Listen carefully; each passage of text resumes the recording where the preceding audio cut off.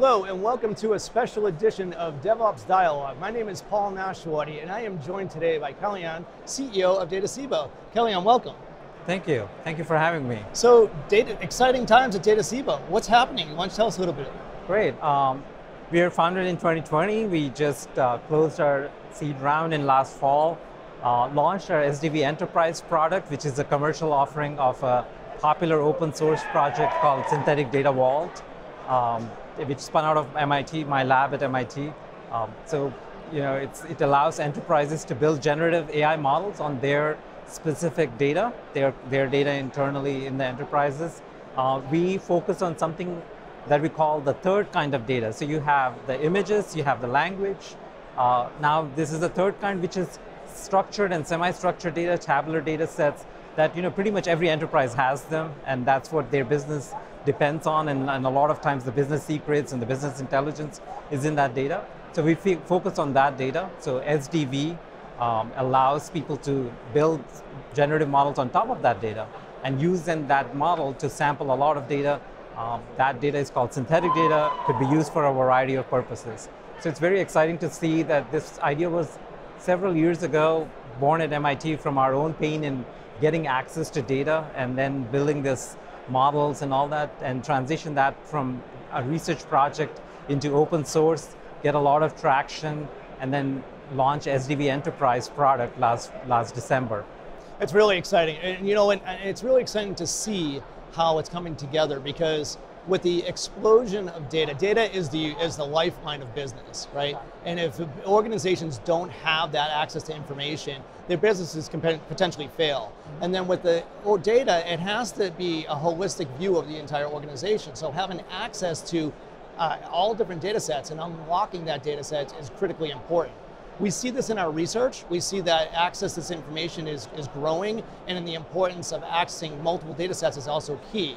When you look at Gen AI and you look at LLMs, large language models, and you look at how some of that data might be trapped in some of these enterprises, what does that mean to DataCebo?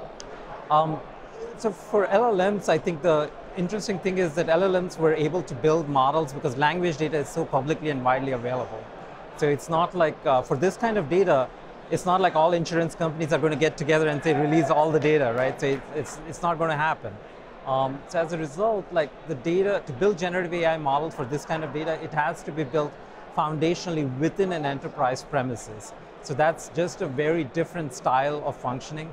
What that also means is that you have to bring algorithms to the data, and you also have to make algorithms work in a way that they don't need a lot of compute. So we designed several modeling techniques and algorithms at MIT that are very well known, and from long time. They're called probabilistic graphical models. We use them to build these models and allow enterprises to build within their walls, models specific to their data. And that's really important for them because, as I said, language, you have tons of data available on internet. Though, again, once you have a model, you fine tune it with your enterprise data. But this kind of data, you have to allow generative AI models to be built internally within the enterprise. Yeah, it makes sense to use those models, but when you build out that methodology, there's research that goes behind that methodology. So I'd like to hear a little bit about what you learned out of MIT labs and how that kind of was put into the commercialization of DataCebo and how that works together, and what does that look like? Yeah, that's really good. I think at MIT also this project went through certain phases all the way going back to 2014. I think our first challenge was we built it for ourselves because we had the data from an educational platform. MIT launched edX, an educational platform, and they were collecting a lot of data, which was sensitive data, and we wanted to have access controls on it. So in my lab, we used to have one computer at that time, and we used to shuffle students around that computer. So it was like a lot of productivity loss, and then we decided, well, why don't we create a generative model of the data? Generative models are known to allow you to sample data from it. So we built something called a synthetic student, which will allow us to create synthetic data that's realistic and use that. Once that project was successful, we thought, how generalizable is this? Can this generalize to all the databases and perhaps solve all our access issues when we try to work with our clients at MIT? So then we built Synthetic Data Vault. I think transitioning it to open source was a very good idea because it actually allowed us to give it to a lot of people so they can try it on their enterprise data sets. So that went very well. We had 1 million plus downloads, and people used the software. And then we started looking at like working with enterprises very, very closely, and started looking at how even more complex their data sets are than what we have ever seen in the public domain. So as a result, I think that helped us put some features in the SDV enterprise, and that actually started taking off. It sounds like the synthetic data approach really helped with basically productivity gains. So what other use cases, like not just from the lab's perspective, but from enterprises, can you expand a little bit more on that? Yeah. One of the use cases that we see is very powerful is testing software applications. As you can imagine, in last decade, almost all software applications have become data-driven, which means a lot of logic is dependent upon the data they see. So they look at the data and say, okay, if this happens, take this path, or if this happens, take this path. And there's even subpaths in there too. So to test these applications, when you try to make new releases, developers end up spending some time creating the test data. Sometimes for performance, sometimes for functionality testing, sometimes for API testing, when two APIs are talking to each other. And that usually takes a few days before every release, worth of time to create that data. Either they write manually or they request for access for production data. So there's a number of ways they try to get that. And we realize that in talking to our beta customers that's where a lot of time is not wasted, but spent. Manual time is spent. And developers actually don't like it. One of the developers said, it's the most boring part of my work. I would like to write more features, ship more features, and build more functionality. So that's where what they do is they use SDV Enterprise, build a generative model, and then sample from it to get the data to test their applications. Yeah, I haven't met a developer yet that said, I really want to be in maintenance mode. They really want to innovate, right? They want to drive that innovation and be excited about what they're doing. The interesting thing about data, though, with modernizing applications, historically you have heritage applications that may be monolithic and they have single data sources, but really as we start growing into these modernized approaches, it's more distributed and scalable. I'm interested to hear how DataCebo kind of connects these modernized applications into a scalable solution. So I think a lot of them, their application teams, they have data sources. The centralized data source where I don't know if that's what you're referring to, there's a centralized data lake and data sources where the data resides. The decentralized approach is more scalable in my opinion. So where a team that is maintaining an application looks at their data that this application consumes, and they build a generative model or an SDV model specific for that application. And then it becomes part of their pipeline, their regular testing and CI/CD pipeline. And once one team does that, then adjacent teams also want to do that, and so it's a much more bottom-up in a way, bottom-up in the sense that application-centric view of saying that let's do it for one application and then another and another and another, rather than going from the data warehouse point of view, which is very gigantic and messy, and there's not much of a governance, or it takes a lot of time to, even if you create a model, you have to govern and all that. So the lot of thing that we are seeing adoption, we are seeing in a much more decentralized way and growing in that fashion. Does that cause challenges with the organizations because it is decentralized from the data sources? That's a good question. It doesn't actually, and so the reason being that when you try to build a very localized model, because our modeling is so fast and sampling is so fast, they actually don't store the samples. They don't need to store the samples. So it becomes like a very part of their workflow and their pipeline. So it doesn't create issues with, it's not competing with the data warehouse or data lakes or anything. It seems like a completely different workflow. It's part of the software design and development workflow.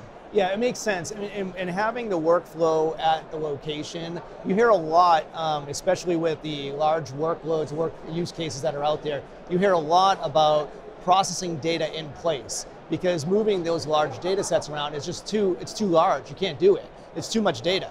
So you need to process it, get the results, and then shoot the results back to a centralized location. That's what we're seeing in our research as well. We see application portability is key, but it's really about processing the information in place. Yeah. That's actually data portability is another big case for this kind of modeling, where you don't want to move the data around if you're moving application and testing application in different environments, if you're migrating to cloud or if you're testing in different environments.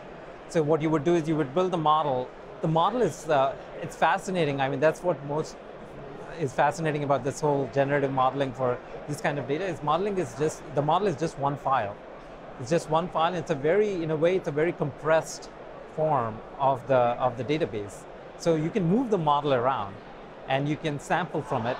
And by definition, the model only captures the aggregate statistics and aggregate properties. So it's not actually, it doesn't have any real data in it.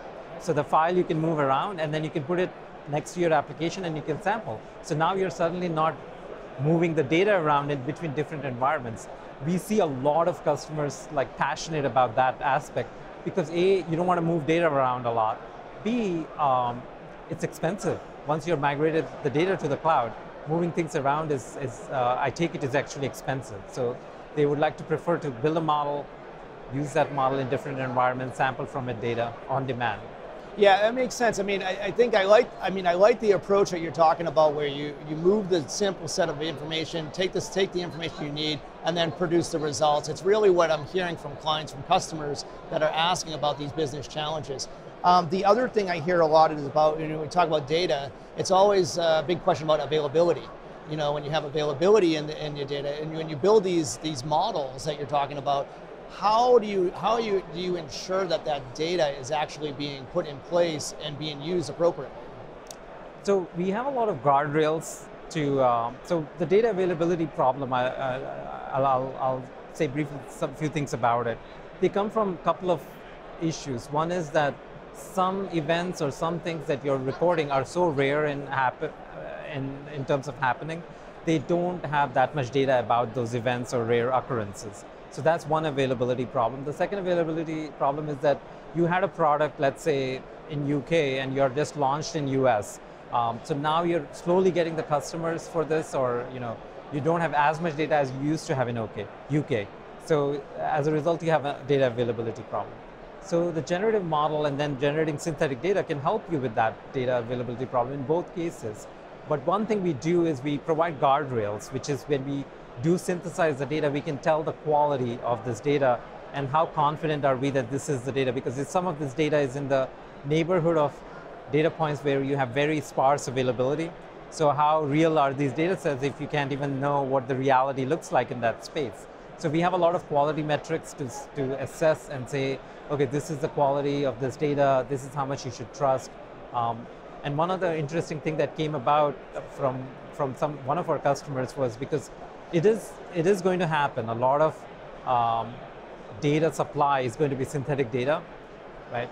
So one of the question is like, Kalyan, if that's going to happen everywhere, how do I know that I'm using synthetic or real? Because you're claiming that synthetic looks as good as real. So that brought back an idea of trying to put some markers. So maybe in the keys, we try to put SDV, or maybe in the primary keys or somewhere we put markers, encoded markers. So it actually is clearly can be seen that it's actually synthetic data. You're working with synthetic data, you're not working with real data.